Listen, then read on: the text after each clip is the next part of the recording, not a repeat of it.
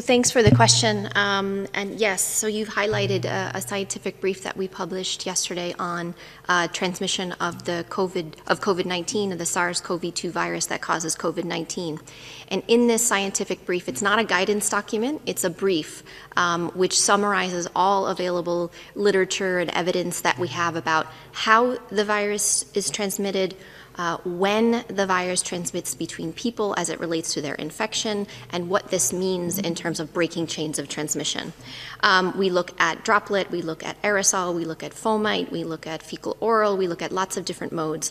And our attempt to do this is to consolidate everything that we know about this virus. It's not a systematic review, and there's new literature being published and being released every single day. So this is a living review. We call this a living review, which means it will be updated regularly.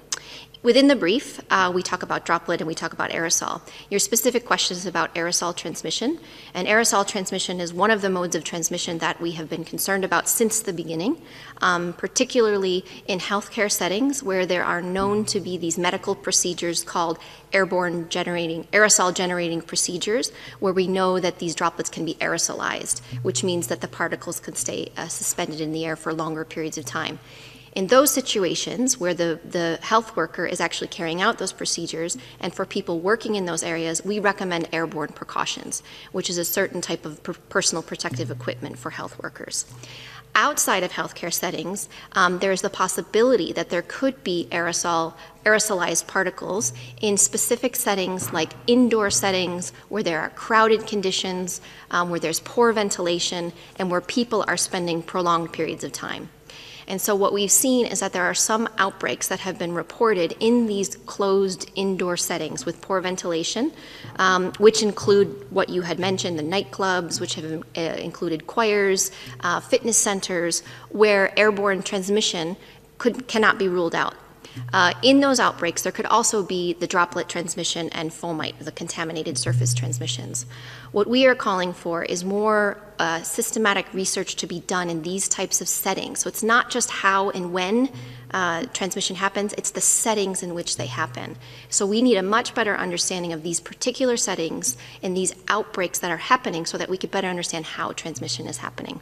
In terms of everyday life, we recommend a comprehensive set of packages which include physical distancing, which does include hand hygiene and respiratory etiquette, which includes the use of fabric masks when you cannot do physical distancing, and to ensure that when you have these closed settings that you have good ventilation. So it's a combination of packages.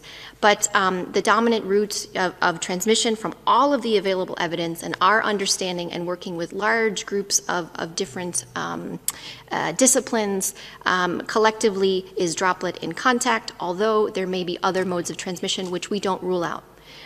So we have requested, and we will be, through our R&D blueprint, which we began working on since February, is to accelerate research in this area to make sure that we have well-conducted studies so that we could better determine the different roles of transmission, different modes of transmission, and so that all of the advice that we give is as up-to-date as possible.